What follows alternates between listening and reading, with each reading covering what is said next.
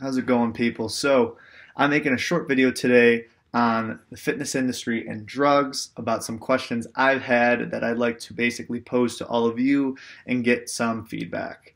But before that, I'd like to mention I have a new Facebook and Instagram up, both titled Elite Form Athletics. Okay, go ahead and follow that Instagram and like that page. If you're new to exercise, if you've been exercising forever, you'll even find some helpful tricks and tips that you can use in your everyday workouts to escape a plateau that you've hit, or even just to enhance your overall experience at the gym. I'll also be giving out helpful diet advice. Okay, I am not a nutritionist, I'm a personal trainer. However, I can definitely recommend some healthy foods and some healthy habits that you all should pick up to basically enhance your own health. Okay, guys? So, the question. We all know that there's physique competitors and bodybuilders in the industry that are obviously taking performance enhancing drugs.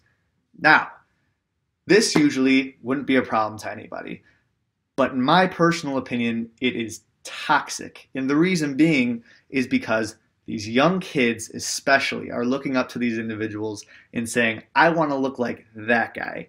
So they work their ass off and years go by, and at the end of the day, they're never going to look like that individual that they look up to. Now, you could argue, well, it still is motivation for them to hit their own goals, which I agree with. That's perfectly fine. They can be the best version of themselves they can be, and really that's what you should all strive for in fitness, just to be the best version of yourself, not like anyone else, be the best version of you.